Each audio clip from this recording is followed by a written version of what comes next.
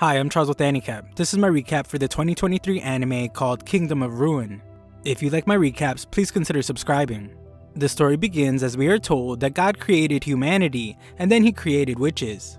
God, being much nicer than I would be, shared his power with the witches and told them that in his place they shall guide the powerless humans. The witches agreed and swore to dedicate themselves to helping humans in the name of friendship. However, in the present day, things have taken a horrific turn.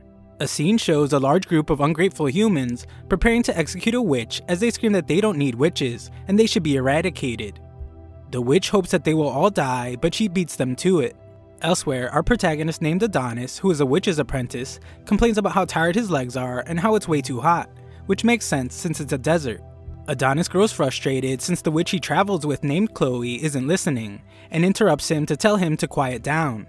Adonis wants her to at least use magic to check their location since it would be a lot cooler than using an old school map, but she calls him an idiot and reminds the boy that magic isn't that cheap.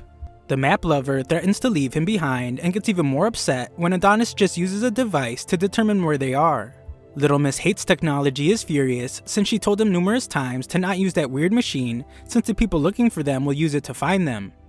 Adonis calms her down by explaining that it's not a weird device. It's actually a smartphone and he made this one himself so it can't be used to track them. Our proud little nerd explains that his device uses free-form summoning magic to replace its radio waves with multidimensional photons, so not even the army's triangulation technology can find them.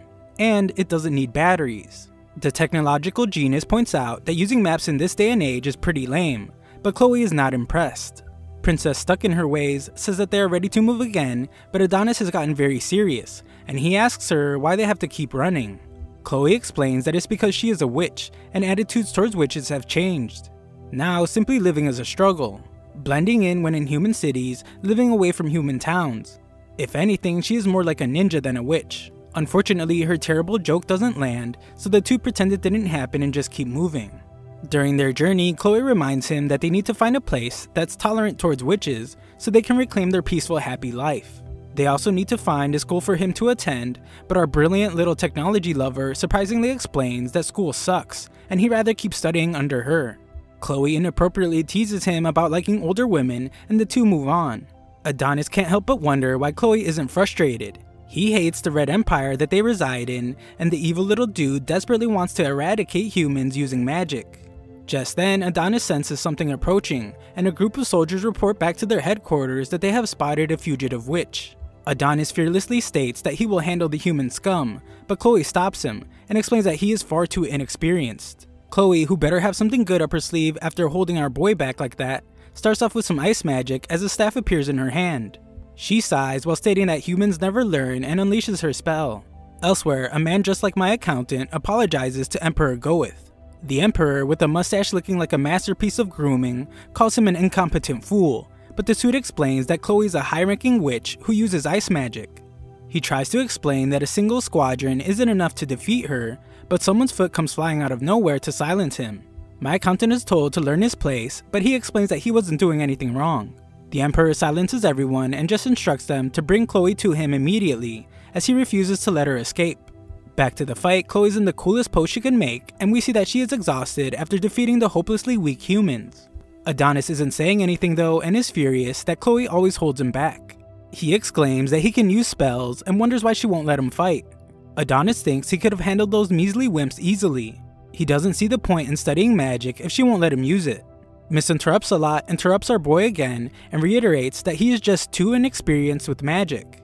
This crazy kid then interrupts her by bringing down a massive sword straight down from the heavens and asking her how could a student of hers be considered inexperienced. Chloe doesn't even address the good point he just made and simply tells him that if he whines too much, she will get mad.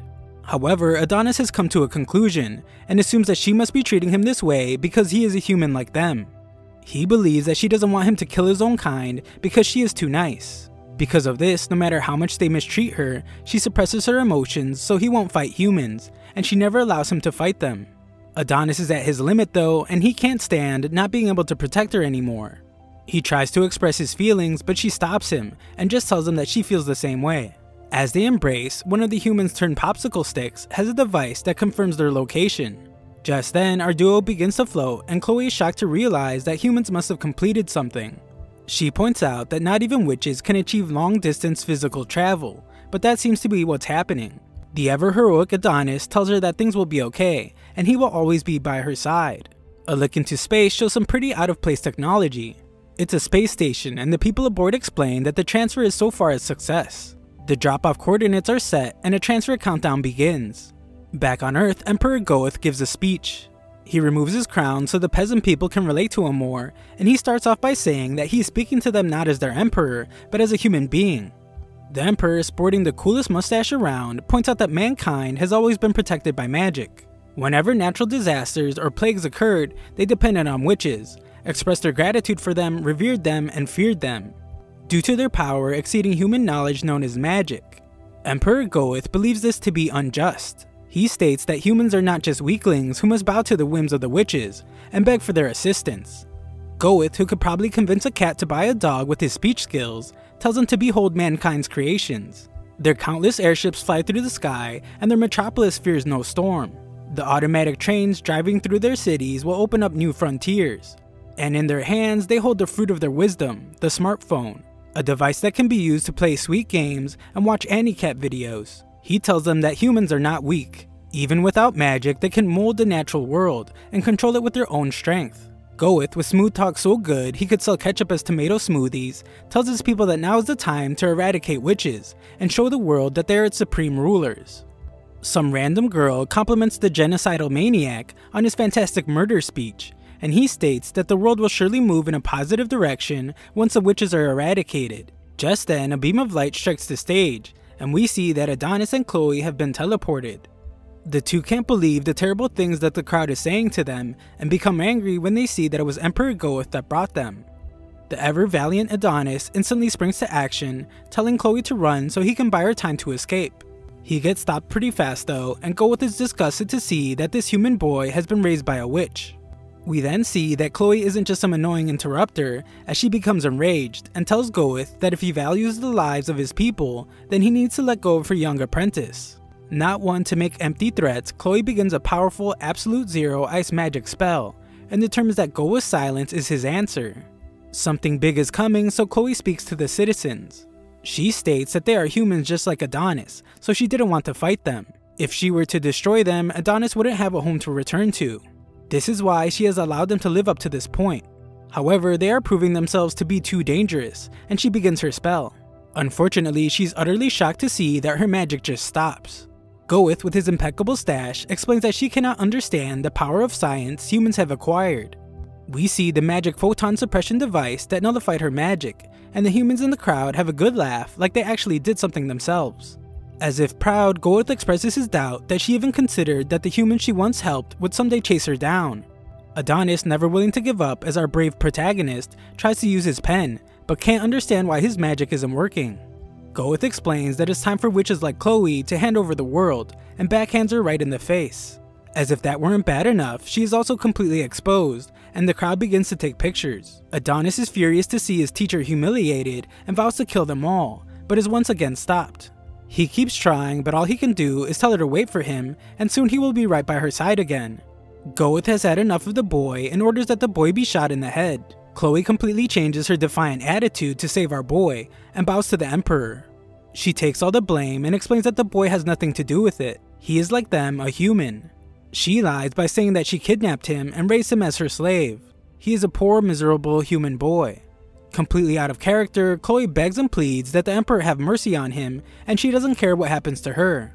Adonis is in absolute disbelief when she offers to be a slave. With frenzied fury, he writes wildly on the ground, every ounce of sanity seemingly abandoned, as he swears to kill them all. Goeth, uninterested in her offer, points a gun at her. Chloe, realizing what is about to happen, calmly calls out to Adonis and thanks him for everything. We get a quick glimpse into when they first met. Chloe took in the homeless, angry little kid and tells him now that she is glad that they met. She begins to say the words "I love you," but before she can finish, the cold-blooded Goeth ends her life.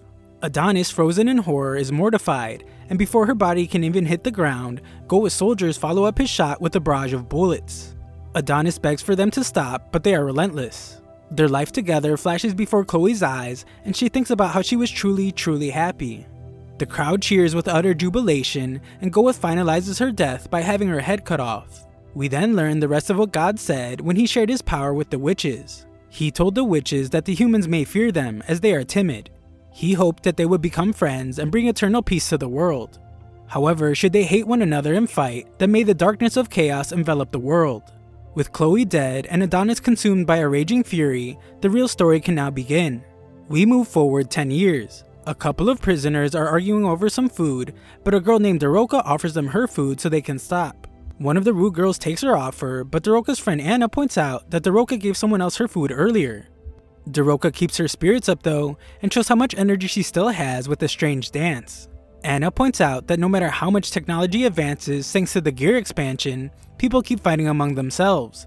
The wars never stopped. She remembers being told that humanity would be happy once the witches were gone, but that hasn't come true yet. Anna, always staying positive, lightens the mood with some expert level puppeteering. Through her puppeteering act, we learn that they are prisoners because they lost to the Empire. Daroka uses the puppet to assure Anna that everything will be okay. Just then, soldiers arrive to call prisoner number 218. Others gossip about how those that get called never come back, and Anna is terrified when she realizes that she is number 218. The soldiers demand that the prisoners speak up, and Daroka fearlessly steps forward. Daroka is taken away, leaving Anna in complete disbelief since that was her number. And as if that wasn't dramatic enough, we see that Daroka left her puppets behind with their number. Daroka is taken to a place where she finds that she will serve as a slave. She sees what happens to those that refuse, and the flamboyantly dressed warden explains that she needs to serve the Empire just like everyone else. He states that running the prison costs money, taxpayers' money, the blood tax of the Empire's people. He asks her who brought about the gear expansion and the explosive rise of human civilization, who used their scientific and military might to defeat the witches and seize dignity for humanity. He answers his own question by stating that it was them, the Redia Empire. He is sure that she will fetch a good price and takes a selfie with her, but instantly regrets it when she bites his finger. Daroka makes an attempt at an escape and tries to open all the cells using the warden's phone. Unfortunately, their technology has voice authentication. She tries to ask it nicely, but that doesn't work, so she does her best impression of the warden. Luckily, her feminine voice is pretty similar to the flamboyant warden and it works. She tells all the prisoners to run, and with that, chaos ensues. Amidst the chaos, Daroka heads to a very special cell made especially for a very powerful person. Daroka is taken down, but the soldiers point out that all cells are opening, and they're in very big trouble. Just then, alarms begin to sound and the chamber begins to open.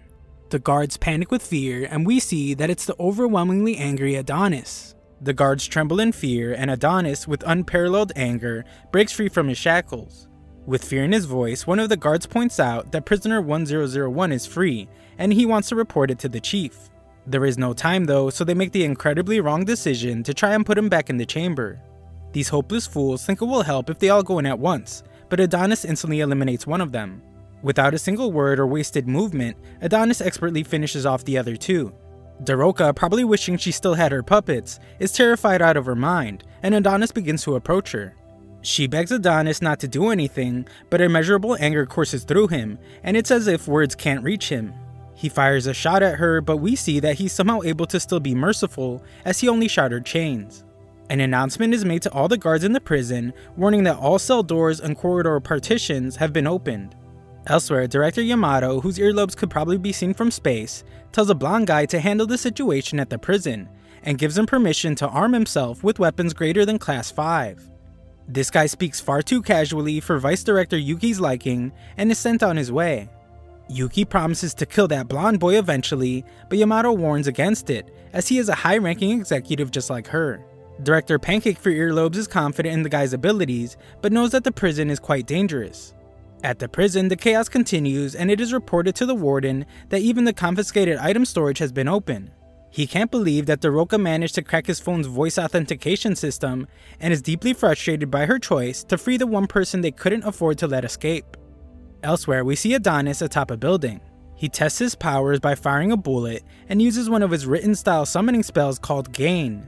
Adonis, clearly with only one goal in mind, exclaims that it's now time to end every last citizen.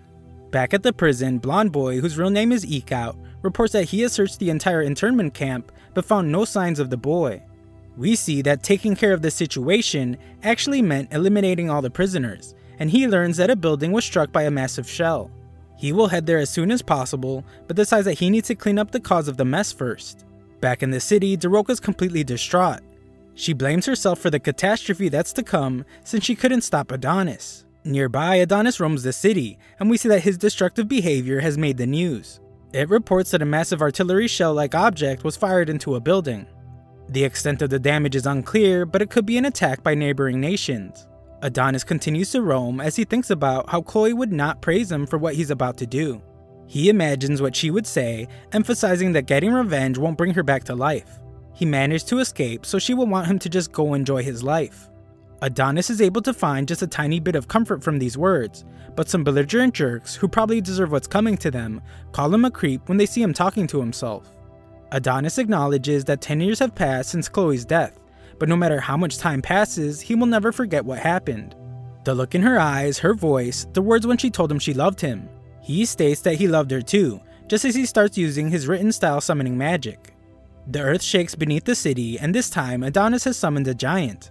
Nearby, the police don't believe callers that are calling about a giant, but they quickly realize that something is wrong when a car comes crashing into their building. The driver is terrified of something huge, but the cops, doing what they do best, don't believe him either, and this brilliant detective, that probably deserves a raise, determines that the driver's just drugged out of his mind, and they should just arrest him. Sherlock calls the narcotics division, but quickly realizes his mistake when he actually sees the giant. The giant is doing immense damage to the city, leaving people in peril. Adonis then makes his way to the center of the city, as he exclaims that Emperor Goeth better not try to run. By the Emperor, Yamato is informed of the giant robot. It's passing through the business district and heading their way. They are unable to stop it, and all attempts to reach the Emperor have failed, but the Queen has informed them that he is not well. Director Earlobes declares a state of emergency. He requests air-ground support from all available aircrafts and orders that all armored foot soldiers be sent as well. Yamato marvels at the giant robot and is informed that the boy and his quill have gone missing from the prison, making it clear that the giant must be powered by magic. This makes things much simpler for the pair of earlobes with a body attached to them, as this means they only need to activate their magic photon suppression device. With the extermination of all witches, the device was put in underground storage, and it's uncertain if the 10-year-old device will work properly. Yamato leaves the issue of national importance in the hands of Yuki, and with that, the national state of emergency is declared. The giant continues its rampage, and we see that Adonis' rage spares no lives. Some tanks arrive hoping to end the catastrophe, but their attacks miss badly. For some unknown reason, their shells won't fly straight. Adonis calls them scum as he makes a demand for their lives, and has the giant punch a building with such sheer force that its debris destroys the tanks. Yuki can clearly tell from the massive destruction that Adonis' 10 years in confinement were spent meaningfully. It turned out to be a simulation in its mind without limits. Scientific research conducted within the mind. The ultimate environment to determine the most precise way to slaughter a nation. As Adonis continues his rampage, Yuki explains that the only way for a non-witch to use magic is through written style summoning magic. It is the practice of understanding and systematizing the mechanisms of magic, and converting them into mathematical expressions using a special quill. However, mastering it wouldn't have been easy without such an excellent teacher. Right now, for Adonis, there's no difference between those who were present 10 years ago and those who weren't. Adonis is relentless in his attack. He states that if killing Chloe was humanity's great purpose, then everyone who lives in the country and reaps the benefits is just as guilty. Adonis then demonstrates his incredible power to summon anything at will, and summons some giant Gatling guns called the Bullet Bell. Our revenge-seeking protagonist is determined to make things right, as he wants to exchange an eye for an eye. He does just as the humans did to his teacher, and sprays bullets down on a large crowd. The young man that we saw 10 years ago has clearly been driven to the absolute edge. With tear-filled eyes and without any semblance of sanity left, he looks to the sky, finding a bone-chilling beauty in the aftermath of his rampage. However, something isn't quite right. Clearly disappointed and still distraught, Adonis wishes he could feel better about things. Nearby, we see that Ikout is watching, and he is told that the spellcaster is in the palm of the giant's hand. All forces are told that their target is long-term prisoner, the witch's apprentice, Adonis. The assault on the giant starts with a group of fighter jets. They bombard the giant with several missiles, forcing Adonis off of it. With reckless abandon, missiles continue to rain down, putting civilians at great risk. A building is about to turn a very recently orphaned child into a pancake, but Daroka appears out of nowhere to save him. She leaves the kid with a stranger and explains that she is on her way to stop Adonis. On top of a nearby building, Adonis determines that he's out of shape, and soldiers begin to descend on him.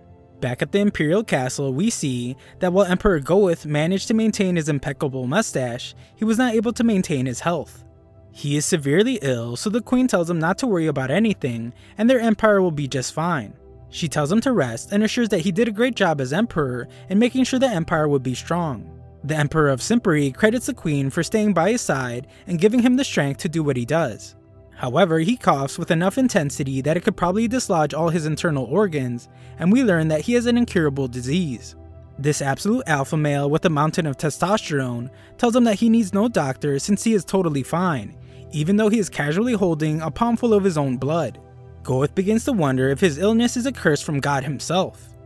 It doesn't matter though, he refuses to repent. They built a hyper-scientific civilization and burned their neighbors, the witches, for the sake of progress. The world and humanity could never advance as long as witches were around. As he gives his little self-assuring speech, we see that Adonis doesn't need any words and continues reducing the population. Goeth continues to explain that humanity must carve its own path alone. The New Age has no need for magic, and if anything, magic would only get in its way. There is one thing he is certain of, and that is that he did the right thing. It begins to rain and Goeth shows that his mustache isn't the only smooth thing about him, as he tells his queen that she is a flower that blossomed on the path of carnage. Elsewhere, Yamato's shocked to hear with his ears that their elite unit has been wiped out. However, what's even more startling is that a civilian is now approaching the target. We then watch as Adonis chokes out a soldier, and the soldier, seemingly with a death wish, tells Adonis that they should have ended his life 10 years ago along with that witch. Adonis, with some of the coldest eyes you will ever see, agrees that they should have ended him, and even he wishes they had. Before Adonis can take out more of his frustrations, Daroka arrives to stop him. She begs that he stop his rampage as he has already taken the lives of many citizens of this empire. She wonders if he hasn't done enough yet, and explains that she doesn't want to see any more innocent people die. The word innocent absolutely sets him off, and he shockingly ends the soldier's life right in front of her. Daroka has made a huge mistake, as her trying to tell him that these people are innocent has made him realize something. He was confused but has now determined that whether they're radiant or not, all humans are his enemies, subjects for extermination even if they're prisoners. Daroka shows no fear though and tells him that Chloe wouldn't want this. She foolishly pushes her luck by continuing to remind him about Chloe, but this just makes Adonis even more furious, and he reminds the human scum to not casually speak Chloe's name. He assumes that Daroka is just there to distract him until the next wave of soldiers arrives. It's exactly the type of things humans would do since they always fight dirty, just like they did back then. He is certain that there's no way the witches would have lost to humans if they hadn't used cheap tricks. He tells Daroka to stay out of it since she knows nothing. However, Daroka knows far more than he thought. She states that his name is Adonis. It was the name the world's greatest witch gave to her beloved student. She then shocks him to his core as she states that this is common knowledge for witches like herself. Adonis is in absolute disbelief for just a moment. She begins to introduce herself, but Adonis becomes enraged again. He is certain that she's just messing with his head, and he points out that all witches are dead. He tells the human scum to never speak of witches again, but she explains that they managed to survive the witch hunts. With a whirlwind of emotions, Adonis asks with frustration that if they survived, why didn't they come to save Chloe? Why did they let their fellow witch die? She apologizes over and over again and explains that they were all desperate to escape. Adonis doesn't want to hear any apologies though, and reminds her that it's too late. Chloe's already gone. Daroka then leaves him in disbelief as she states that Chloe will come back. They will bring her back to life. Adonis only takes this as an insult though, and prepares to end her life for her absurd lies. She pleads to him and explains that she infiltrated the country to save him in order to bring back Chloe. They need his memories of her. They need him to resurrect Chloe. Adonis doesn't even seem to be listening to her anymore as he summons a sword and continues asserting that he will end everyone. He will end her and anyone that gets in his way. He will end anyone who defies him and everyone who speaks of Chloe. Daroka decides that if that's what Adonis needs, then she will gladly give her life to satisfy him. She says that she's just glad to have met him, and Adonis is reminded of when Chloe said those exact words.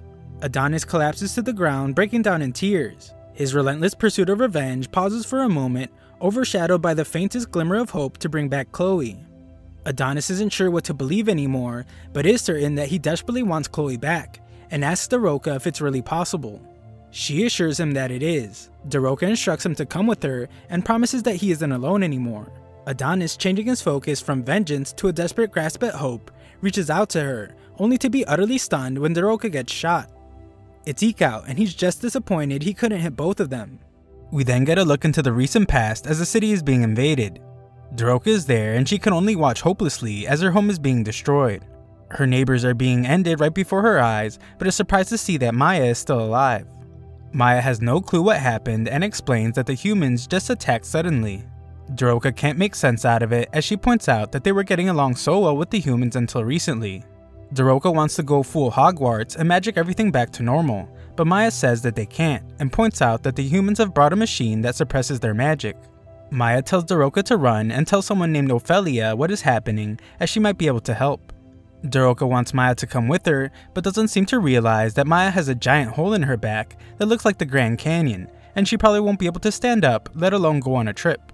Maya tells her how to get to Ophelia's house, and we finally get to see the origin story of the great night puppet she had in prison. Maya won't let the gaping hole in her back stop her from making one last performance, and she uses a puppet to tell Daroka that she is a strong girl. This absolute showwoman hides the pain from her back cave, deepens her voice, and tells Daroka to run as quickly as she can. No one will be able to catch her, and she will be there before she knows it. Daroka takes the puppet and begins running as Maya says her final goodbye. She knows not to look back as she runs as fast as she can, and soldiers find Maya to finish off what they started. Back to the present, Adonis sits by Daroka's side after she has just been shot. He begs her not to die just yet, and desperately asks her how he can bring Chloe back from the dead. She tells him something about the witches that we can't hear, but he has to move away quickly as bullets rain down on her. Surrounded by soldiers, Adonis's rage can never seem to end as he feels like he's being messed with. He was just given hope that Chloe could be brought back, but has no clue how to do it. The soldiers prepare to end Adonis's life, and the foolish Ikaut, who stupidly shot the girl that was going to help Adonis, tells Yamamoto prematurely that Adonis is dead. However, we see that Adonis has picked up his quill, and he tells the humans not to get cocky. The soldiers then just watch as Adonis prepares his attack, and only after a few seconds do they decide to shoot. These guys fire every bullet they have, but it's no use as they just bounce right off of Adonis's magic barrier. Yamato can hear the fight from a mile away and doesn't like what's happening. Once Adonis is done demonstrating his power, he turns the bullets against the soldiers and ends them. Adonis doesn't even break a sweat as he ends the entire group, only leaving one bald-headed dude. I guess Ikaut didn't just watch what happened as he decides that it would be smart to shoot at Adonis. Other than making a big scene, the bullet does nothing, and Ikaut is shocked to see that Adonis easily stopped it. Adonis uses his written style summoning magic on the already pretty big bullet, and makes it way bigger. Only now does Ikaut realize that it was a bad idea, but it's too late as Adonis demands that he die, and he sends the giant bullet back. Shooting Daroka in front of Adonis was bad enough, but shooting at Adonis proved to be worse, as Ikaut is now just a pair of legs. Adonis calls all the humans powerless insects and mocks them for thinking that they had any chance of beating him. Adonis speaks to the poor soul he left alive as he wonders if the humans really thought that he would let them live in peace after killing Chloe. Everyone watches from Earlobe headquarters as Adonis states that he will wipe every last one of the humans off the face of the planet. He vows to make them feel Chloe's despair. Yamato's completely powerless at this point and just hopes that Yuki can carry out her mission in time. We then watch as Yuki is in awe of the crown jewel of science that once defeated the witches. Once activated, they will be able to suppress Adonis's magic. We then learn that Yamato is actually her big brother. Luckily for her, those cartoonish earlobes don't seem to run in the family, but she does hope that activating the machine will make her useful to her brother. Yuki rushes her men to get things started, but they are stopped by one of the 4 national bureaus of the Redia Empire, the National Science Agency. Director Theta states that she knew the Hot-Blooded Security Bureau would show up, and acknowledges how much Yuki has grown. Yuki is shocked to see Theta there, and we see that what Yuki lacks in earlobe, she makes up for with giant eyebrows. Theta won't allow them to activate the device, and Yuki demands an explanation. Back at headquarters, Yamato lifts his phone all the way around his giant earlobe to receive a call from Yuki, but is shocked to hear that it's actually Theta. Yamato tells her that he has no time to speak as they are in a race against time, but he listens as what she has to say is of vital importance. She explains that the magic photon thingamajig cannot be activated. Science is the work of humanity that sheds light on the world. They have learned a lot, but there are still things that they don't understand. One of those things are the particles emitted by the device. She reminds him of the illness developed by soldiers who participated in the witch hunts 10 years ago called human cellular dysfunction disease. They can't say for certain, but they believe these particles affected the human body, and this device kills cells. Yamato has never heard this before, but Theta explains that that's because they hid it. Unfortunately for the stupid humans, there are no more witches left to restore the natural environment. The atmosphere that would have cleansed these harmful rays is gone, and nature has fallen out of grace. As things are now, if a human body were exposed to a massive amount of particles, it would be destroyed. Yamato is more shocked than ever as he now realizes that it might have been the cause of Emperor Goeth's illness. A quick look back at the fight shows Adonis laughing maniacally as he easily stops more bullets from more soldiers, and the same thing happens to them. They are quickly losing the battle, and Yamato realizes this. Theta tells Yuki to return to the capital, but she takes off running for the device instead. She thinks about how they can't afford to worry about illnesses when the threat of magic is right before them, and remembers how her big brother left this task in her hands. Theta tells everyone to evacuate and begs Yuki not to activate the device, as even a little exposure could have major consequences. Yuki isn't listening at all as she states that her mission is of national importance, and the desperate girl activates the device. In the city, Adonis continues to laugh like a maniac, but is shocked when his magic is stopped. Everyone at headquarters sees that Adonis has dropped his quill, and Yamato desperately asks how Yuki is. Theta tells him that it was nothing, but we see that she and Yuki are severely injured. While Theta turns off the device, Yamato desperately wants to know what happened, but Theta reminds him to focus on the task in front of him. She questions if Adonis is really someone that they can't beat without suppressing magic, and asks him if they should really be having this much trouble against him. He recalls that his duty is to quickly exterminate those who harm the Empire, and she declares with great pride that they are Redia, the indestructible Empire. Yamato is inspired and commands all the units to charge. Adonis takes off in an attempt to get his quill, but it's too late as the soldiers are already prepared to fire. One very angry Karen gets in the line of fire, furious at Adonis for harming their nation. A building collapses between them and the other soldiers, but this one Karen couldn't care less and pulls out her thermal blade. Adonis wonders if he's finally going to die and is glad that he will be able to reunite with Chloe. The soldier doesn't hold back at all and takes his head off with one strike. The other soldiers can hardly see anything, but the girl eventually emerges from the smoke with Adonis's head. She states that she ended the witch's apprentice. Everyone celebrates and she is hailed as a hero. Everyone at headquarters celebrates as well, and Yamato sighs in relief. Yamato commends his troops but reminds them not to celebrate just yet. They still need to collect his body and confirm the damage done to each area of the city. Yamato is informed that the soldier that ended Adonis is a new recruit of the armored foot soldiers. His assistant wants to look into her further, but Yamato tells him to not bother as it's far more important to see how Director Theta and Vice Director Yuki are doing. The proud Yamato determines that Theta was right, their nation is strong. However, we see that Theta wasn't strong enough as her shredded up body is being taken away and so is Yuki. We then watch as Emperor Goeth gives another one of his classic and legendary speeches, with tubes seemingly coming out of every part of his body to keep him from flatlining mid-sentence. He announces that magic somehow survived and the abominable witches still remained in this world. The boy they took from the witches' hands 10 years ago has been unleashed upon the world, and it's the worst possible outcome. It's the long-term prisoner and witch's apprentice, Adonis. Despite being human like them, Adonis is a remnant of the terrible old world enthralled by magic. Goeth, showing what it would look like if life support needed life support, explains that even after 10 years, they have failed to determine how Adonis was able to use magic as a human. Goeth reveals that he is enraged at himself for allowing Adonis to live, but he assures his people by reminding them that the Redia Empire is the pinnacle of the world. The power of science they've acquired and their iron-willed troops will yield to no evil.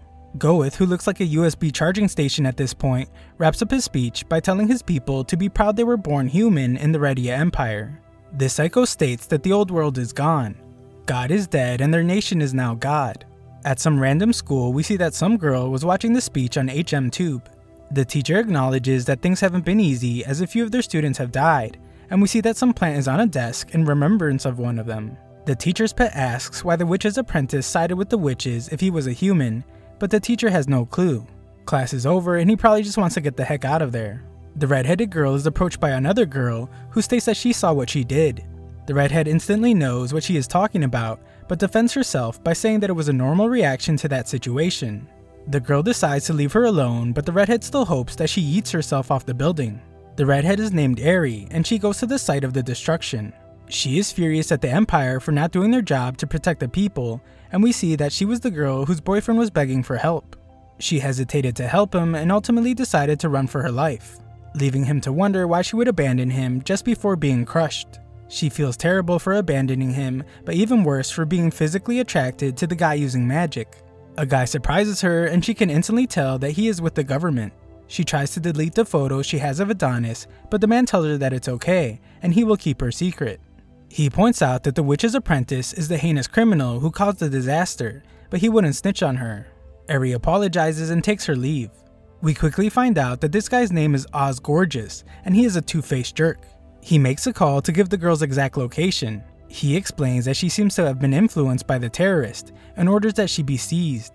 He wants the National Security Bureau to decide what will happen to her, but he is certain that she will either be executed or imprisoned for treason. He exclaims that inspecting the disaster area is pretty exhausting, but is told that the final check is complete. Oz decides to return to base and tells the girl over the phone named Charmy to give him a hug and a kiss when he gets back. Charmy is obviously annoyed and requests that Chief Oz address her transfer request so she can get the heck out of there. She has had enough of working overtime every day and the boss who abuses their power and harasses her. Moving on from that though, she reveals that some unbelievable analysis just came in and asks Oz to return right away. As we see that Adonis is there, she shockingly reveals that the body they captured is a fake, and we see that Adonis wakes up somewhere else. We then hear Adonis screaming in agony and see that he is being held down by several women. They are concerned because his body temperature, heart rate, and blood pressure are rising rapidly. His heart won't be able to take much more, and Little Miss I Told You So says that she knew a human wouldn't be able to withstand heterophase transfer. Madame Ophelia arrives to calm everyone down and prepares to return Adonis to his senses by stimulating his brain. She dives right in and Adonis begins to have memories of his past, but his pain persists. Of course, he calls out to his beloved Chloe and begins to recall that he didn't actually die. He sees his own fake body parts scattered around and that one soldier Karen says the words duplication magic, death cancel. Adonis has no clue what that means, and the Karen actually turns out to be Anna, the girl that infiltrated the nation with Daroka. Everything has been done with the intention of bringing Chloe back to life, so Anna is there to get Adonis out of there.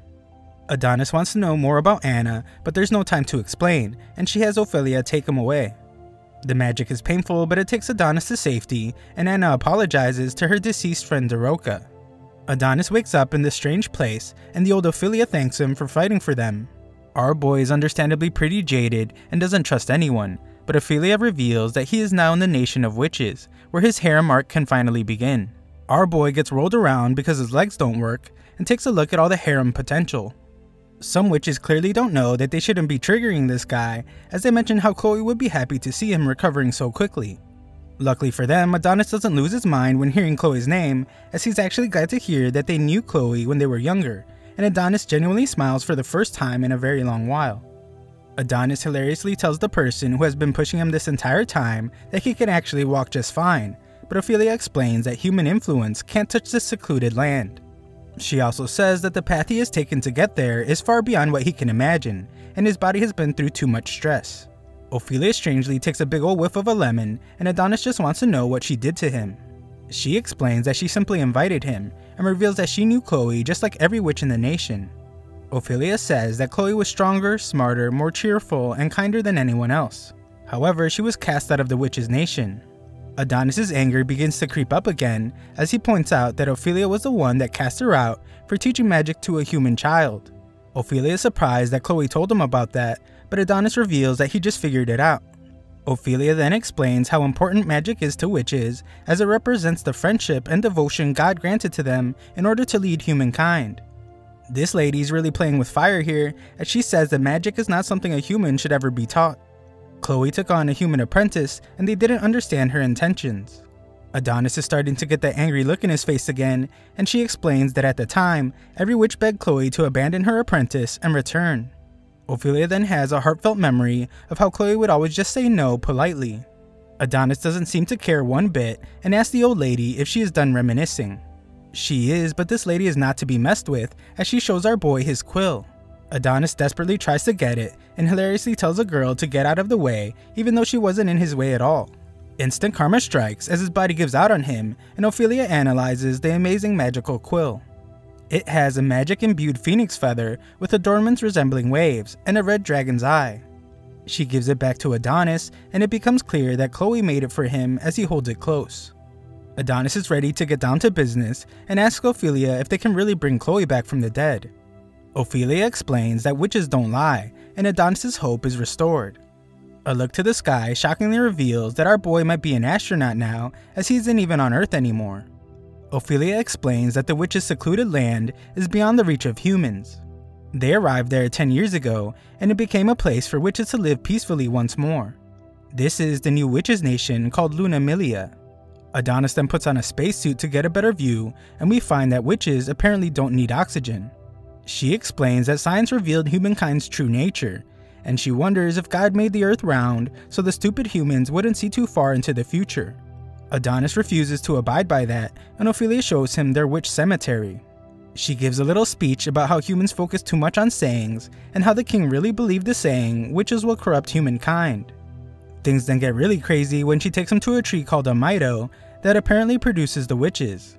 This is Adonis' first time seeing one, and he explains that Chloe hated talking about her origins, probably because she was born from a tree like some kind of apple. The situation gets even worse, as any hopes of Adonis developing the largest witch harem ever known to man are instantly crushed when Ophelia explains that witches are unisex. Unlike humans, they do not have mating pairs. They are given life by the trees as fruits containing the power of God. This tree right here is the last surviving tree brought there from the planet's surface. Humans burned all the other Mito, so this is the only tree left that can give birth and regenerate witches. The word regenerate starts giving our boy ideas, and he thinks that Chloe might be in one of the tree balls. Ophelia explains that right now it's just merely a witch waiting to be born, and she needs his strength to become Chloe. This needs a lot of explanation, and this lady does not disappoint. She begins by saying that magic is the act of giving an individual's thoughts a physical form in the material world. Adonis' written style summoning magic, depending on his proficiency, can be used to give form to any and all thoughts. She uses memory as an example and says that memory is life itself.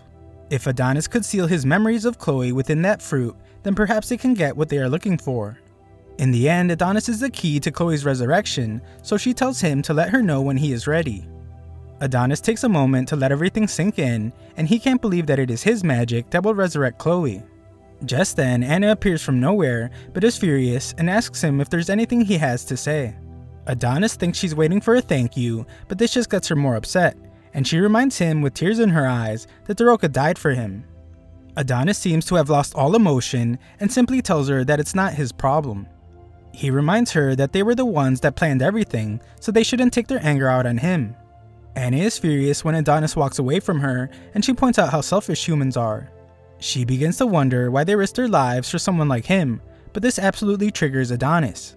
He has an answer for her and explains that he knows the real reason they saved him. Anna is shocked, but Adonis tells her to stop playing dumb, and we quickly learn that this anime has more twists than a pretzel factory when we see what Daroka told Adonis before she died. She shockingly revealed that the witches are planning to use Chloe, and told him that he and Chloe need to flee from the witches' nation. The shocking revelations don't stop there, as Adonis points out that the witches can live in extreme environments without protective gear, so they did not need to build such a huge facility. What this facility really is a cage for them to keep humans in.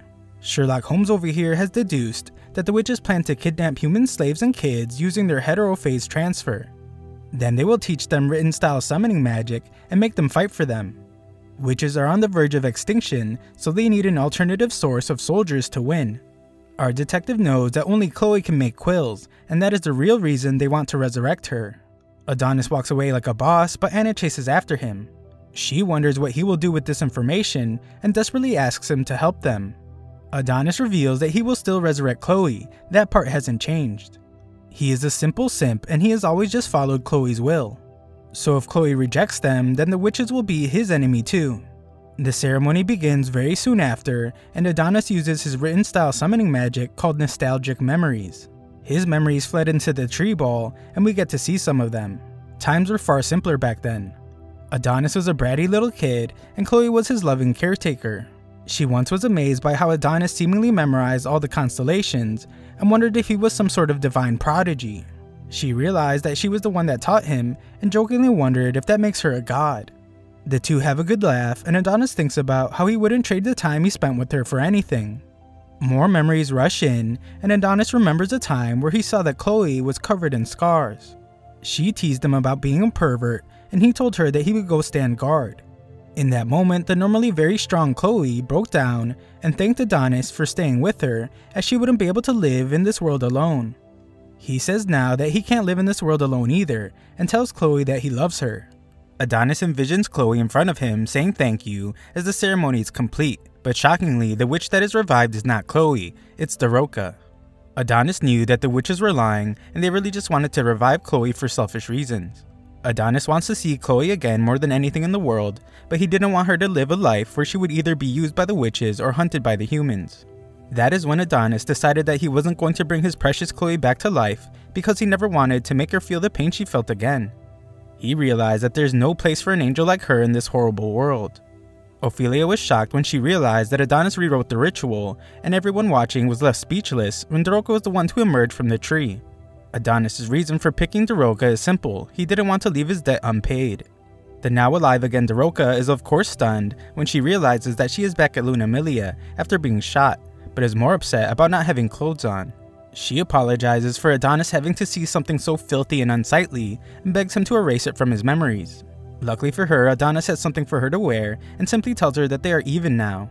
Ophelia is of course very upset that he didn't bring back Chloe, since they have been doing their best to supposedly help him.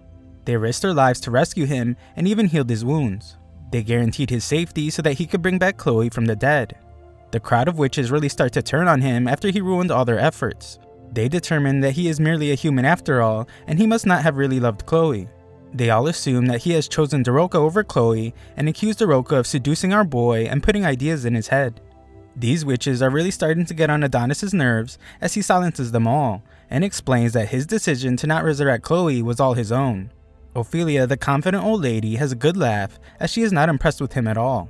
She prepares to attack Adonis as she reminds him that he is merely a human, but is then shocked when some strange particles appear. Adonis explains that he was imprisoned for a very long time by the humans, and shockingly pulls a tracking device that was implanted in his body. He proclaims that he will be the one to annihilate humanity, and he doesn't want these treacherous witches getting in his way. He destroys the chip, and shockingly, the Mito tree is consumed by flames. The one who did it is Yamato, who could never have guessed on his own that there was still a witch tree left. Yamato keeps his giant earlobes hidden and really shows his hate for the witches when he describes them as the last of an evil race. He compares them, along with the witch's apprentice Adonis, to rats in a cage. Adonis acts offended since he was the one that invited them all there, and chillingly calls the place a graveyard in anticipation of the massacre that's to come. One brave witch calls out to her precious leader Ophelia and tells her not to worry as she will save the Mito tree. She conjures up a water spell to extinguish the fire, but pays the ultimate price. Ophelia knows that they are in grave danger and calls upon a witch named Santa Maria to suit everyone up Power Ranger style.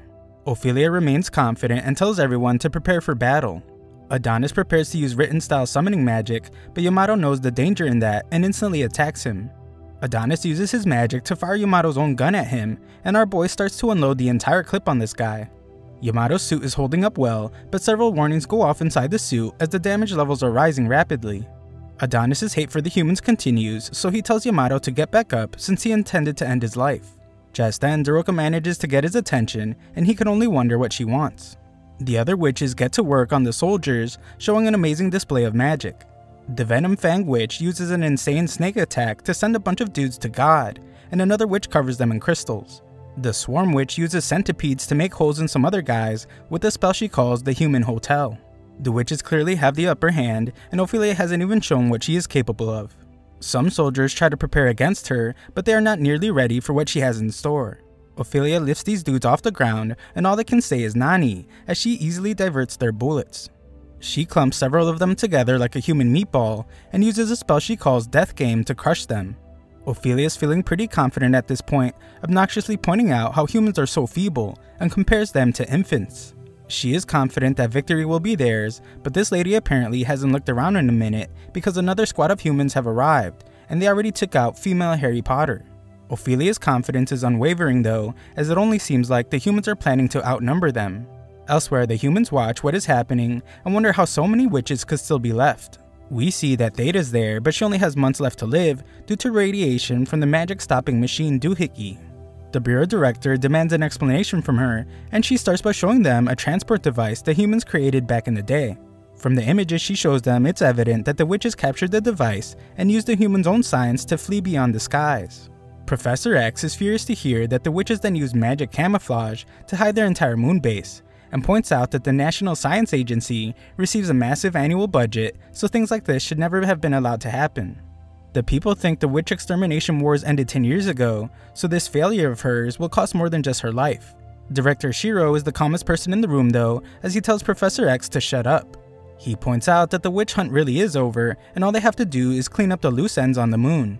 We then see that Yamato is having a flashback to when he watched over his sister Yuki, who is in pretty bad shape. Yuki has always been by his side, and eventually became the youngest vice director in history. She is truly amazing, but unfortunately, not amazing enough to keep radiation from frying her internal organs. Everyone is pretty much blaming the very soon-to-be dead Theta for everything going wrong, including Yamato, who breaks down when he points out that Yuki is just 14 years old. Yamato turns his anger to Adonis now and vows to make him pay as he sets the suit's arm output to 500%. Yamato's ready to continue fighting, so Adonis realizes how tough this guy is. He tries to shoot him, but Yamato's speed is crazy, and his punch is incredibly powerful. Yamato can't understand why Adonis would side with the witches. Daroka rushes to Adonis' side, but he reminds the fool to always keep an eye on the opponent.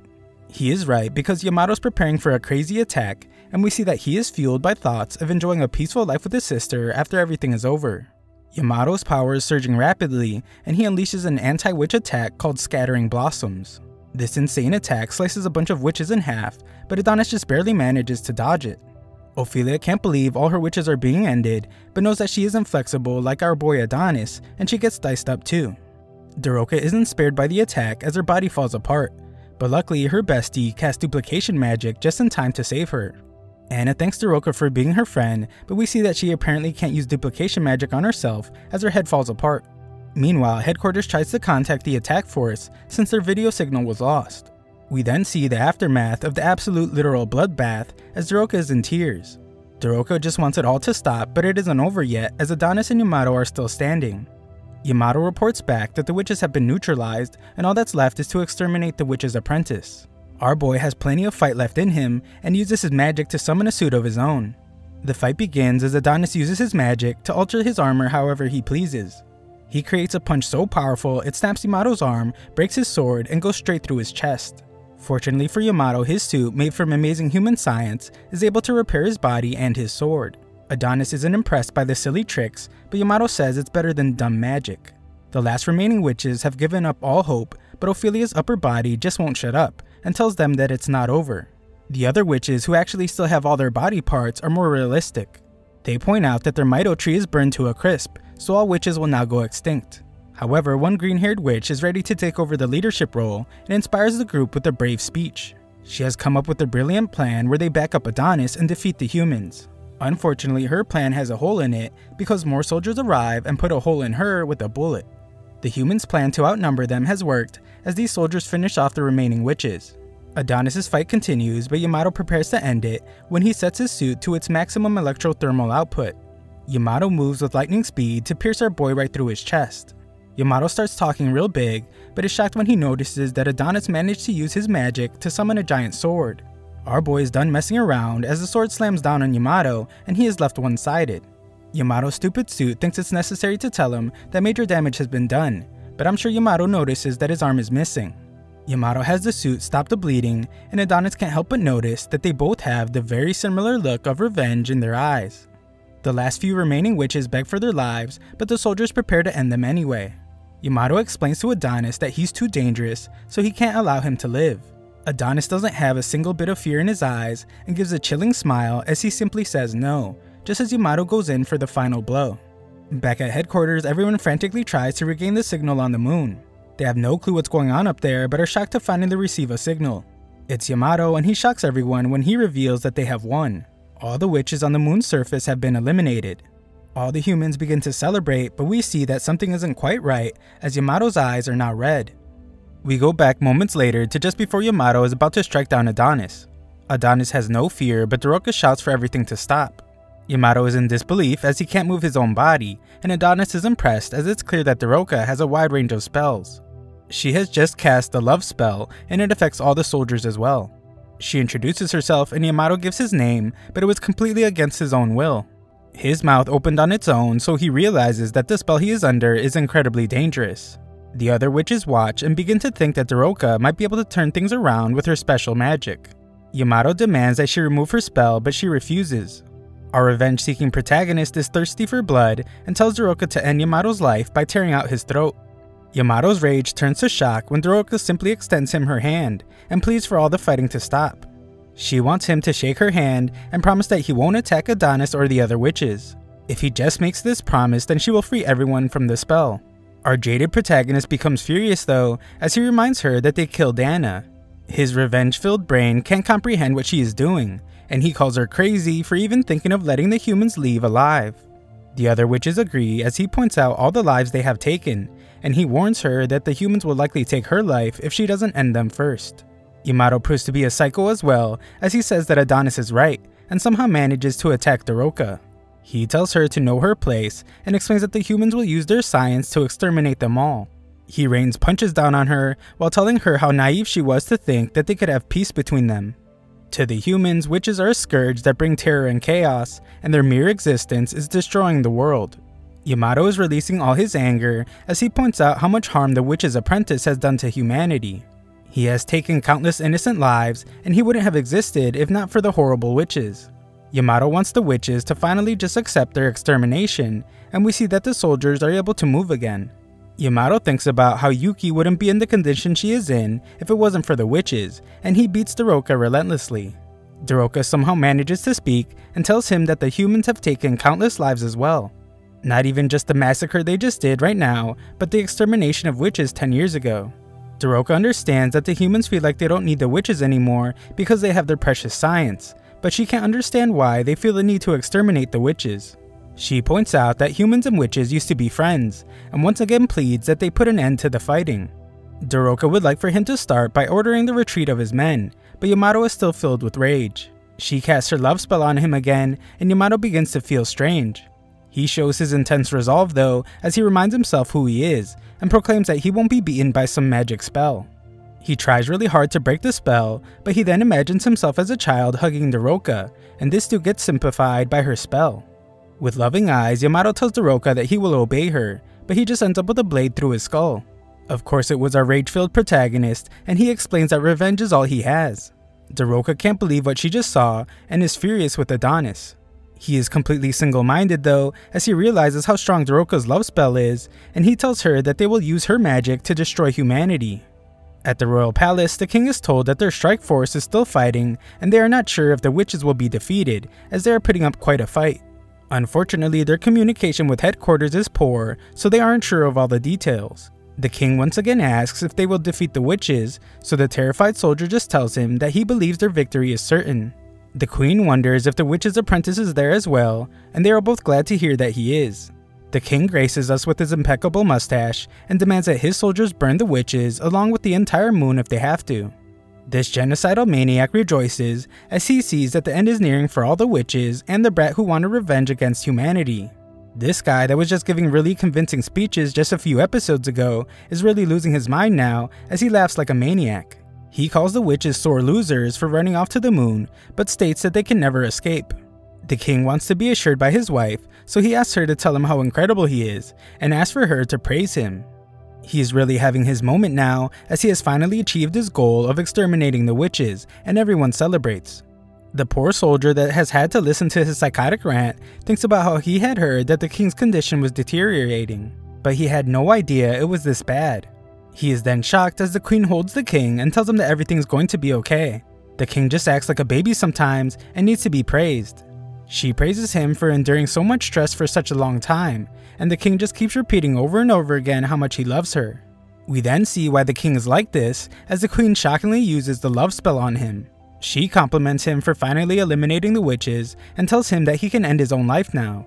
She has some little boy scouts play a little tune, and she praises the king for walking as if he were a toddler.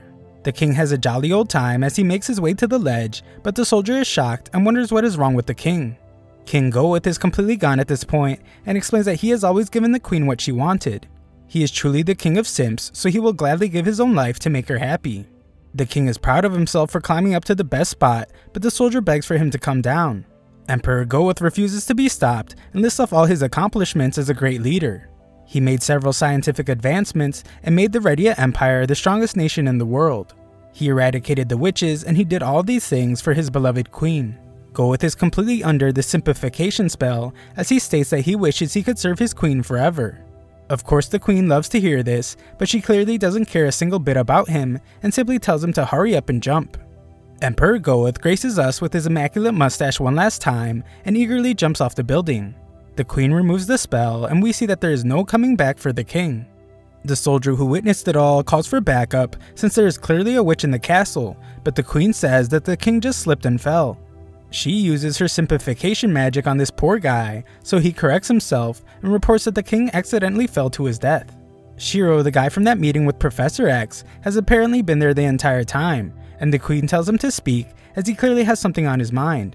She wonders if she shouldn't have ended the king's life, but Shiro couldn't care less, and points out that that puppet was no longer necessary. The queen points out that her spell only works on men. Her kind is too much of a threat against her, so that is why they needed to be eliminated. Shiro points out that the world can be hers now, but she calls him an idiot as she doesn't want this world. He should already know what she really wants, and she threatens to take his life just like this poor soldier's if he doesn't bring her Adonis's real head this time. Shiro promises the queen that he won't fail her, but she proclaims that she is no longer a queen. She then reveals her true identity as the Witch of the Unknown, named Dorothea. Her goal is to get someone back, and we see that this person looks like a red-headed version of Adonis. Back on the moon, Daroka rejects Adonis's plan to use her magic to destroy humankind. Adonis is clearly demented as he still smiles and tells Daroka not to release her spell. He goes after the soldiers who still can't move and tells them to cry the same way he did when they took Chloe's life. Daroka begs him to stop, but it's far too late as our protagonist slices through all the troops. Daroka can only watch in horror, but she knows what she must do. She never wanted to have to use her spell on him, but Adonis clearly won't stop otherwise. Adonis instantly appears before her and threatens to make her unalive again if she tries to cast her spell on him. Adonis continues his massacre as the soldiers beg for their lives, and Daroka tries to tell him that this won't change anything. Revenge will only give birth to more revenge. Adonis isn't in the mood to be lectured, but Daroka explains that she's just tired of all the fighting. All the death is too sad for her to take, but Adonis is practically the opposite as he can't stop. He finishes up all the soldiers and finds Yamato to steal his face. Adonis vows to make the humans pay with their extinction and uses a spell to change his voice to Yamato's. We then go back to the present when Adonis, pretending to be Yamato, reports back to headquarters. He explains that the battle was fierce and none of the witches survived. Unfortunately, aside from himself, none of the humans did either. Yamato explains that he will be returning alone and he tells them to bring him back, but we see that Theta can tell that this thing they are looking at is not Yamato. Some witches that are watching are horrified, and we see that Adonis is using Yamato's face as a mask. He once again commands that they teleport him back, and he promises to bring back the head of the witch's apprentice. Ophelia's upper body is still somehow alive, and she realizes that this is what Adonis planned all along. Adonis tries to take Daroka with him since her spell will be very useful, but she refuses. Daroka must have a death wish as she slaps Adonis and points out how ashamed Chloe would be if she saw what he was doing. Luckily for her, Adonis doesn't go all crazy on her as the transportation has been initiated. Ophelia's heart is still just pumping away, so she bids farewell to Adonis, the infinitely evil child of the wicked humans. She hopes that God will judge him for his crimes, and she apologizes to her fellow witches for failing to reclaim their dignity. Ophelia finally bids farewell to this world and to the kingdoms of ruin.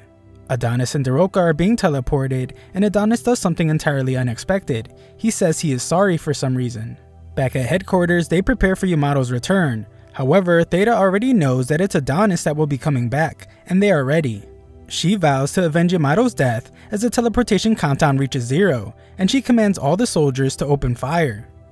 The gunfire stops soon after as nothing was teleported, and it is announced that transfer coordinates were somehow changed. His signal is lost and Theta collapses as her body is falling apart. She realizes that he escaped and tells the witch's apprentice that he has won this round. Somewhere out in the desert, we find Daroka and Adonis. Adonis tells her to look at a constellation that confirms they are back on the planet's surface. Our boy is covered in blood but has a huge goal. He declares that the two of them will begin their conquest of the Redia Empire by doing whatever they have to, and they will start small. We then get a glimpse of what happened just before the teleportation. Daroka was begging Adonis to help the witches that were still alive on the moon, but Adonis was too busy using his voice-changing magic to change the teleportation coordinates automatically. Our vengeful protagonist decides that they will attack cities and villages on their way to Redia. They will also gather information and supplies to prepare themselves. Adonis is thinking way ahead and is ready to move, but Daroka isn't having any of it. She wants to go back to the other witches, but Adonis calls her stupid for thinking that any of the witches on the moon survived. She refuses to believe that they all died and tells him to send her back. He calls her a spoiled child, but Daroka gets really snappy with him and wonders if he is talking about himself. She thinks that he is clearly more childish since all he cares about is revenge. Adonis then uses his memory magic. He shows Daroka how she pleaded for Yamato to take her hand while promising that he wouldn't hurt them anymore. She can't bear to watch her failure, and Adonis now realizes why Daroka didn't fit in with the other witches. The other witches hated the humans, and only a psychopath like her would want to reconcile with them. Daroka reveals that she always wanted to meet with Adonis one day because she wanted to know what kind of person Chloe chose as her apprentice.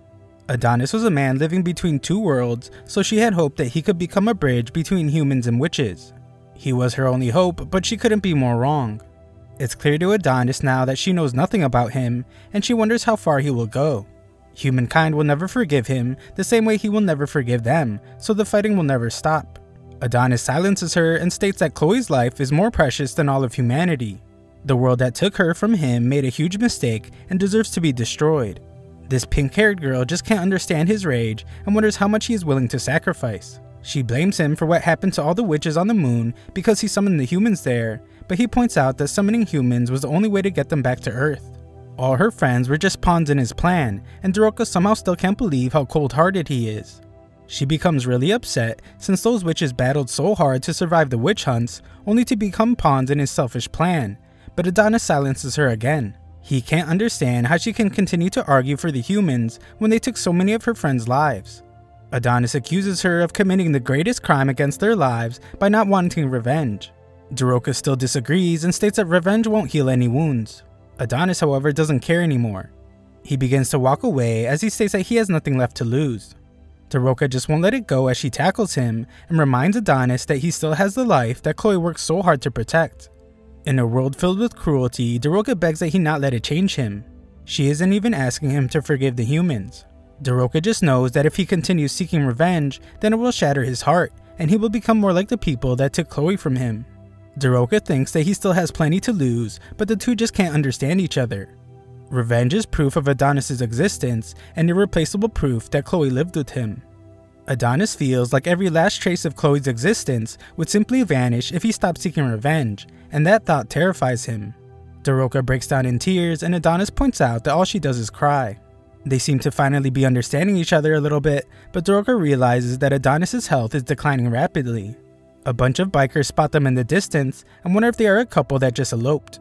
Their ringleader is called Mr. Punch, and he's left to decide what will be done with them. Sometime later, Adonis wakes up in a strange place. Our boy is getting pretty tired of waking up in places he doesn't recognize and tries to remember what happened. He remembers Daroka asking the bikers for help as he was quickly losing blood and couldn't move. Mr. Punch arrives to welcome him and wonders if the cold look on Adonis' eyes means that he has taken someone's life. This guy doesn't have the slightest clue and simply offers Adonis a drink. Adonis has no interest in drinking sewer water, but Punch explains that it's actually man's greatest invention. Adonis just wants to know where Daroka is, and Punch explains that she was watching over Adonis until a second ago when some of the youngsters took her away. Adonis isn't playing any game, so he asks him again where she is, so Punch takes him outside. Punch welcomes him to the Wastelands, a place filled with people from developing countries, refugees, and slaves who escaped from Redia. Everyone left behind by science simply ends up there and becomes a vagrant. Just then, Adonis hears Daroka's voice begging for someone to stop. She is surrounded by men, so Adonis wonders what they are doing to her. Punch explains that they don't get many women in the Wastelands, and grossly says that Adonis' girlfriend is really good at screaming. Adonis has had enough of these people and instantly rushes to save Daroka. He prepares to annihilate all the scum, but is shocked when he sees that Daroka is just learning to ride a motorcycle. She was begging for someone to stop the motorcycle, but all the guys are just encouraging her to learn. Daroka is glad to see that Adonis is awake, but she faceplants straight into the ground. She is concerned about his injuries, but she looks to be in pretty bad shape herself. Daroka gives Adonis some little figurines and apologizes for not realizing how injured he was. Our boy is just as cold as ever though and tosses the little things. Punch declares that they will be throwing a party and has our duo help prepare as payment for rescuing them. That night, everyone gets hammered and Daroka serves the drinks. Some old dude tries to get smooth with her, but she leaves him in the dust. Adonis isn't in the partying mood, which makes Daroka a bit sad, so some guys wonder if she's in the middle of a fight with their boyfriend. She tries to clear things up about them not being together, but no one believes her. They want to know what their story is, so Daroka just says that her and her friend are traveling the world. They all have a good laugh as they can't believe they would come visit the wastelands, but they all think that she's a really nice girl. Just then, the guys shockingly begin collapsing. Daroka has no clue what is happening, but Adonis calls them all idiots for not being more careful with what they put in their mouths. Daroka fears the worst as she questions if Adonis poisoned them, but he hasn't. He simply used his magic to change their alcohol's formula into a tranquilizer. Daroka is just glad that everyone is still alive, but Adonis says that won't be for long as he finds a gun. Daroka begs him to stop and points out that they have all been so kind to them. They rescued them from the desert and even gave them medical aid. Adonis couldn't care less, but Daroka points out that if it wasn't for them, his life would have ended in the desert. Adonis explains that he isn't going to end their lives, but only because vagrants like them are not worth killing. Adonis then shocks her when he reveals that he no longer needs her. She wants an explanation, so he says that unlike her, he can't laugh after losing someone important to him. He can't even imagine relaxing and joking around. Adonis has determined that they are fundamentally incompatible. Daroka explains her behavior by pointing out that bad things will happen if humans find out who they really are. They have to blend in with them because she can't let them suspect that she is a witch. Daroka laughs to keep up appearances, but there's no way she could really just be fine after what happened. Adonis just silences her once again to tell her never to end up like him, and he leaves. The next morning, Mr. Punch wonders if Daroka's boyfriend left. She corrects him about Adonis not being her boyfriend, and Punch can't help but point out how brazen Adonis is. He left without so much as a thank you and left Daroka there all on her own. Punch thinks that she made the right decision by breaking up with him. Daroka can see something in Adonis that no one else can though, and she knows that he is actually really kind. We then see Adonis all alone as he thinks about everything Daroka told him. She has made a serious impression on our cold-hearted protagonist with all her advice, but he actually hates it. Just then, he sees that someone has come after him, and he wonders if he made the tranquilizer too weak.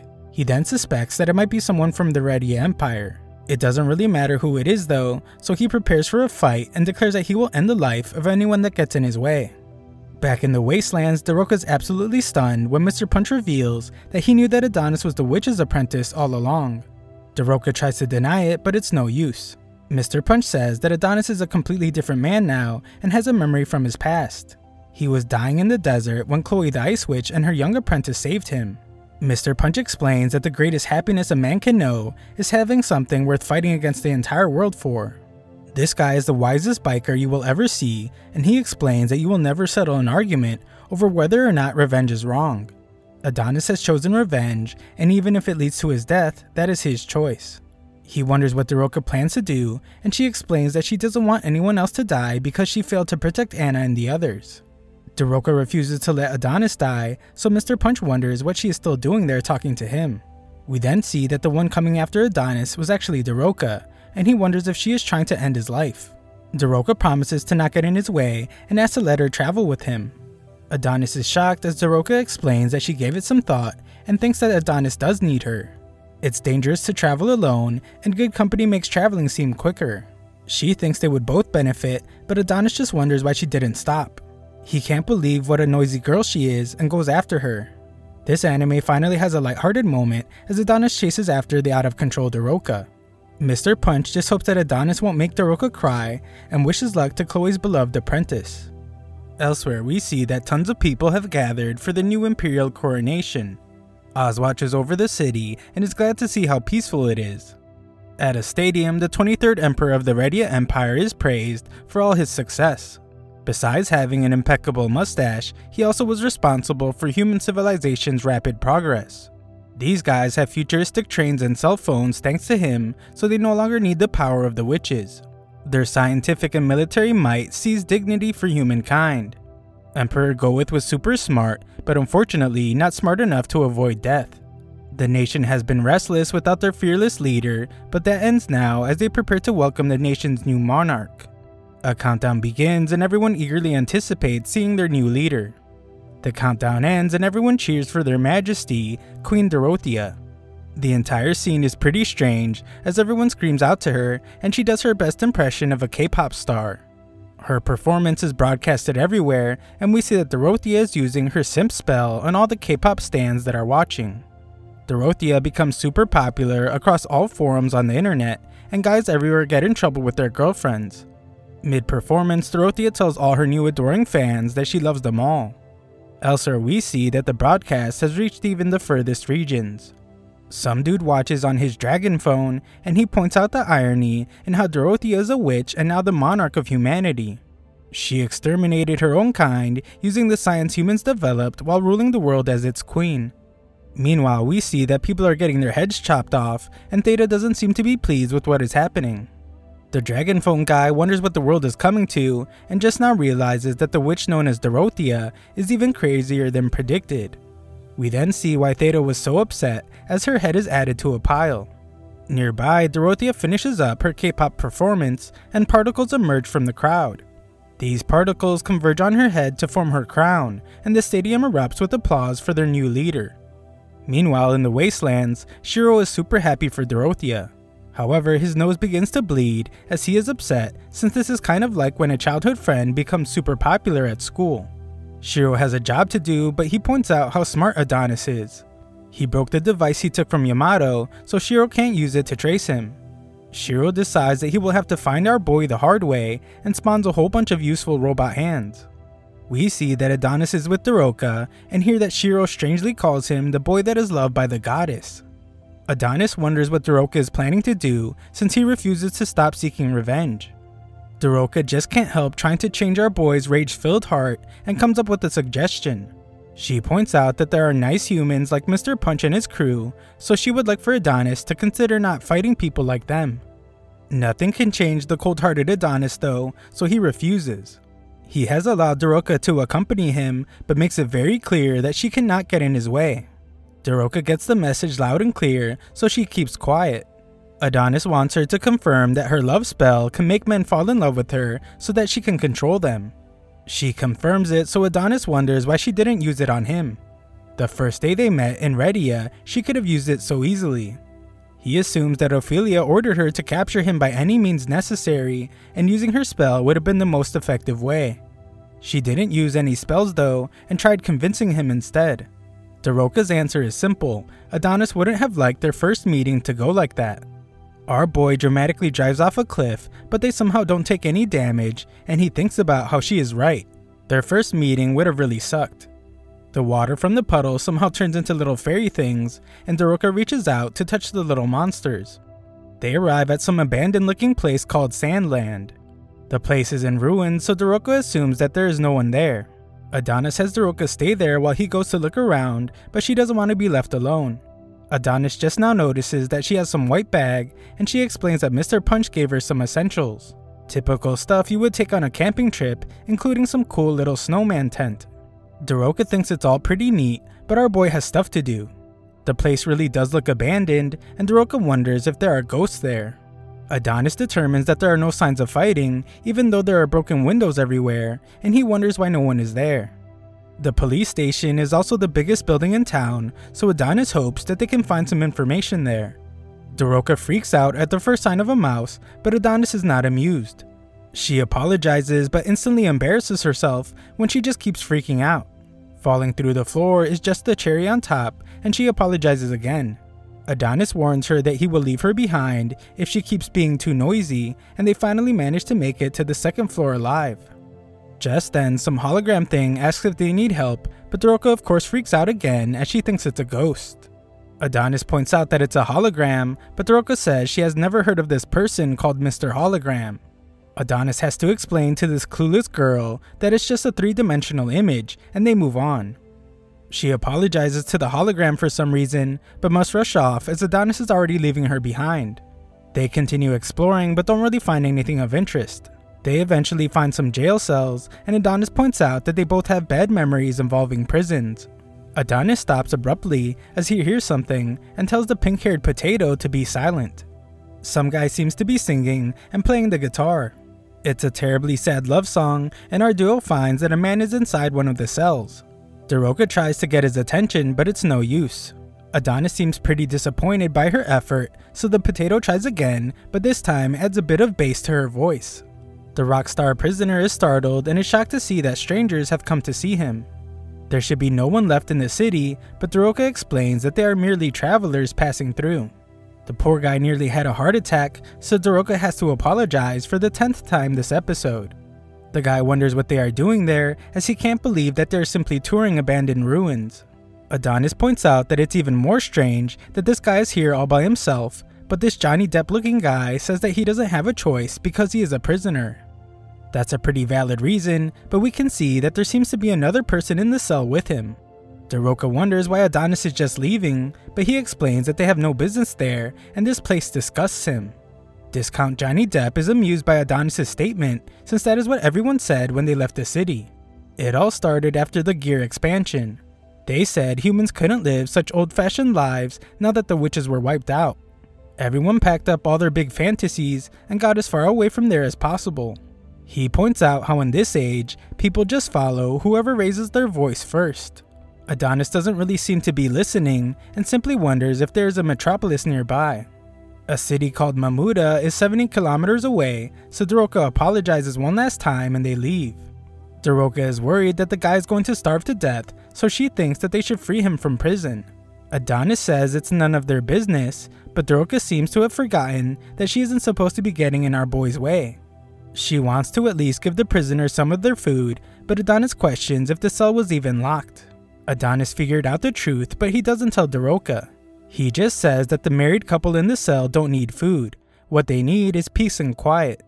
Daroka had no clue there was another person in the cell, and we see that the man's wife already passed away. This poor guy has clearly lost his mind as he assures his wife that the strangers have left, and he begins to sob. He sadly tells her that all the people that accused her of being a witch and locked her in the cell are all gone. He embraces the love of his life and tells her that from now on they will be together forever. He apologizes for not being able to protect her, and we see that Daroka seems to have finally figured it out. Adonis determines that this town only needs room for the 2 prisoners, so it's time for them to start heading to Mamuda.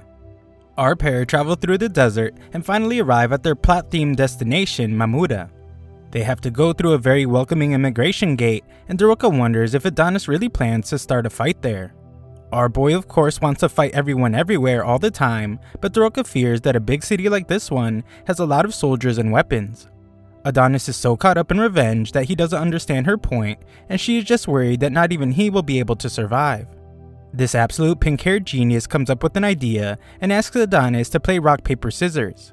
The loser will have to do something for the winner, but Adonis is done listening to this girl and declines.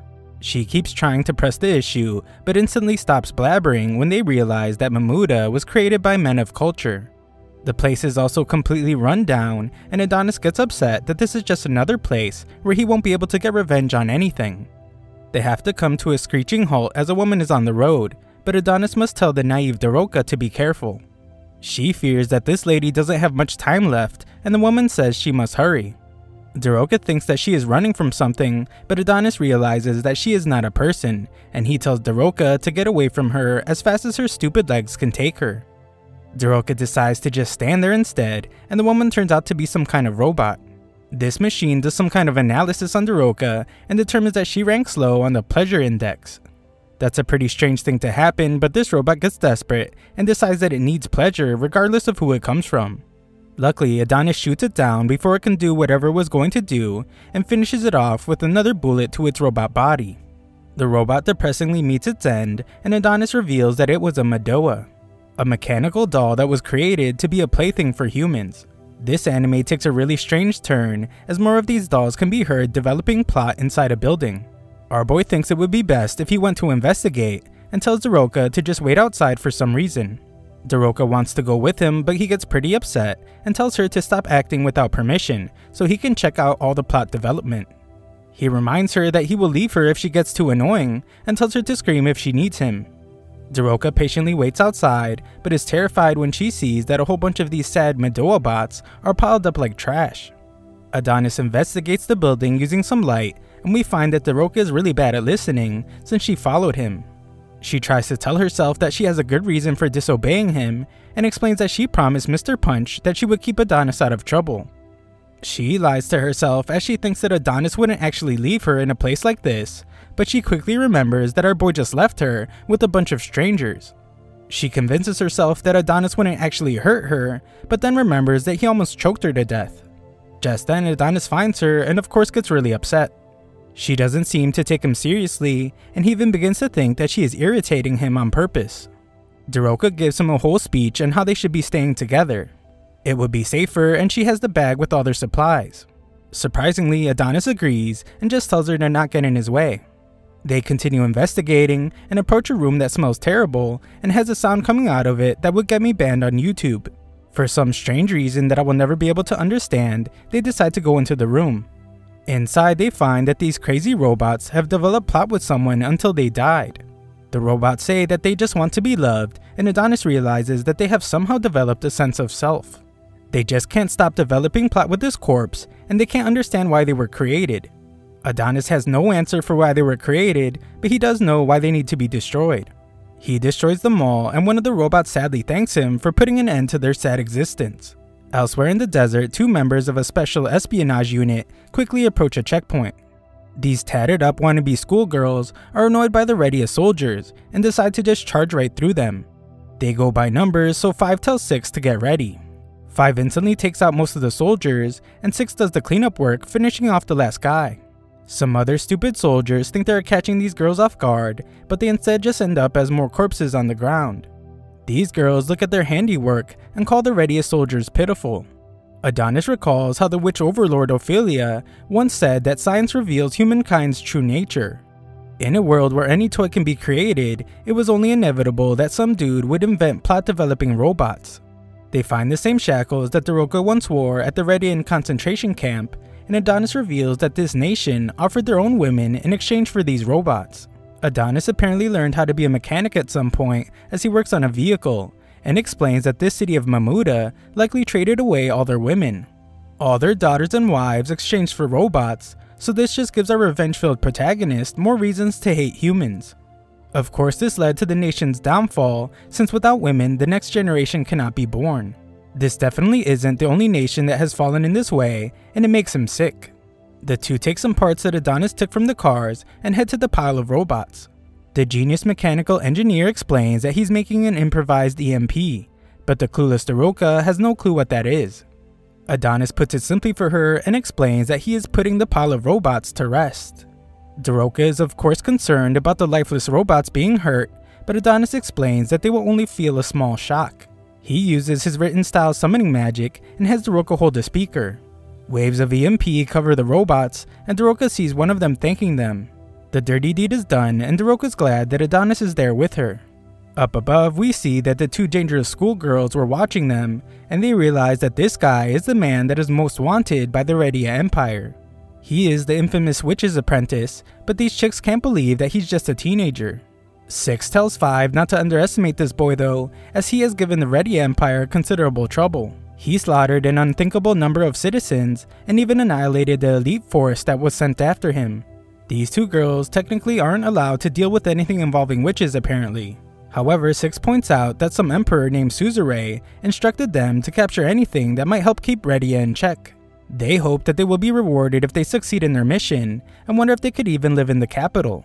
6 seems to have some kind of deep affection for the other number girl, and explains that she will live anywhere as long as they are together. With that, they decide that it's time to confront the witch's apprentice. Number 6 instructs number 5 to take Adonis while she eliminates the girl, but 5 reminds her that she is the older one and is in charge. However, we see that Shiro has been watching them like a creep and smiles like one too. Adonis and Daroka finish up saving the world from the plot-developing robot takeover and prepare to leave. The Number Sisters who are going after them, however, are confronted by Shiro. They demand to know who he is, but the creep has no answer for them. To these girls, no answer means hostility, so they instantly attack. Back in Plot Town, we see that Daroka has made a grave for the Madoa, and tells them to rest in peace in Robot Heaven. Our boy Adonis isn't delusional like her though, and explains that offering condolences to them won't do any good. Creating graves and praying is simply a way for the living to cope, but doesn't do anything beyond that. Adonis jumps on this opportunity and explains that if she really wants to honor the Madoa, then she needs to do what he loves doing most. That is, to get revenge on the entire human race with a mass extinction. That's just a little too extreme for her though, so they just agree to disagree. Daroka then prays to a tombstone that she made for the witches, so Adonis thinks this would be a good place for her to just stay forever. She enjoys crying so much, and there's tons of things to cry about in this city. Daroka somehow still can't believe he would say something so rude, but Adonis is never one to hold back for any reason. He reminds her that all her friends' lives were ended because he brought the humans to the moon base. She shouldn't even want to travel with him, and this is her last chance to reconsider. This very serious and tense moment is interrupted when Daroka obviously doesn't care. She shows him that she found the 2 little dolls that Adonis rejected, and he thought he got rid of those. Daroka explains that she simply doesn't want to blame him and doesn't want to argue anymore. She acknowledges that the witches were trying to use him. Their obsession with creating magical items to use against the humans led them to abducting Adonis. They tried to provoke him into reviving Chloe, so she realizes that this was practically betrayal against him. Adonis decides that it's time for them to leave, and he shows that Daroka is continuing to change him little by little as he apologizes. He demands that she get rid of those stupid little dolls, but she's pretty proud of their miniature selves. Adonis wishes she was more skilled at something else, and she reveals that she can sing. Adonis isn't much of a fan of her singing, and just asks her not to do it while traveling. They are instantly shocked, however, as Shiro appears before them for the first time. He wants them to stop flirting so much as it's making him jealous. Adonis can instantly tell that he is an enemy, and can't believe that they have already found them so quickly. Adonis prepares for a fight, but Shiro shows just how dangerous he is as he absolutely destroys their motorcycle, and we see that he eliminated the Number Sisters. Shiro introduces himself as someone that has a pretty big deal in Redia, and reveals that he is there for their heads. Of course, Adonis doesn't have a single fearful bone in his body, and he is just glad that he finally found someone from Redia that he can kill. Thanks for watching my recap, subscribe and ring the notification bell for future parts.